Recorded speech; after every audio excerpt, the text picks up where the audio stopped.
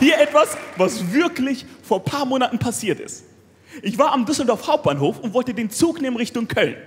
Am Gleis stand eine schwarze Frau mit ihrem kleinen Sohn und hat mich die ganze Zeit angestarrt so.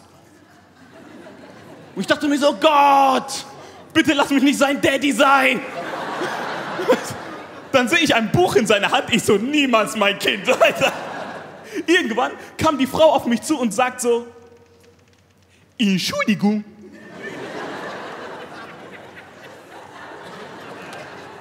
Ich muss in Düsseldorf arbeiten. Können Sie mit meinem Sohn nach Köln fahren? Okay, Leute, ehrlich gesagt hatte sie gar keinen Akzent, aber ich kenne eure Vorstellung. Das Absurde ist, das war auch meine Vorstellung. Ich habe kurz vergessen, wie ich selber aussehe. Ich so, krass, die hat keinen Akzent. Irgendwann sage ich so zu ihr, natürlich begleite ich ihren Sohn. Das ist ja unglaublich. Das ist doch gar kein Problem. Nein, das ist es nicht. Sie haben gar keinen Akzent. Und ich so, sie auch nicht. Und das Kind so, ich auch nicht. Leute, wir haben uns dann kaputt gelacht. Dann haben wir getanzt. Dann hat's geregnet. Dann haben wir das Kind gegessen. Es war...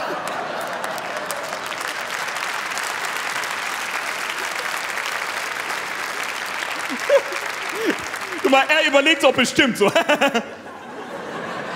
Maximilian, komm näher. Irgendwann saß ich dann mit dem Kind im Zug. Und da hatte ich dieses komische Kopfkino, dass Frauen mich anbaggern werden, weil sie diese alleinerziehende Daddy-Nummer so sexy finden. Das Problem war, das Kind war potthässlich. Es gibt einfach Sachen im Leben, mit denen kannst du nicht angeben. So, ey Mädels, ich hab eine neue Karre. Ein Trabi.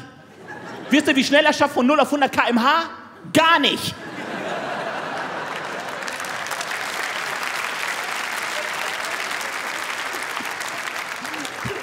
Geht nicht. Nach ein paar Minuten habe ich dann das Kind gefragt, was es mal werden will. Und das schwarze Kind so, Anwalt. Ey, dann habe ich ihn richtig motiviert. Ich so, du willst mich doch verarschen, Alter. Ich habe noch nie in meinem Leben einen schwarzen Anwalt gesehen. Alter, im Gerichtssaal denkt doch jeder, du bist der Angeklagte. Leute, stellt euch mal vor, der Richter so, wo waren Sie zwischen 11 und 12 Uhr? Hä? Ich bin der Anwalt. Und der Angeklagte so, nein, ich bin der Anwalt.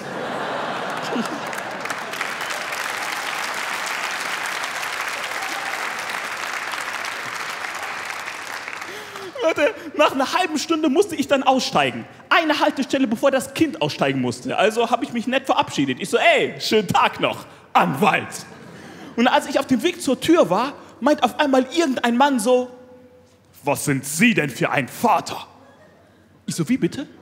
Auf einmal mischt sich so eine Frau ein. Sie lassen ihr Kind hier und gehen. Ich so, das ist nicht mein Kind. Und auf einmal das Kind so, liebst du mich nicht mehr, Papa? So, du kleiner Hurensohn!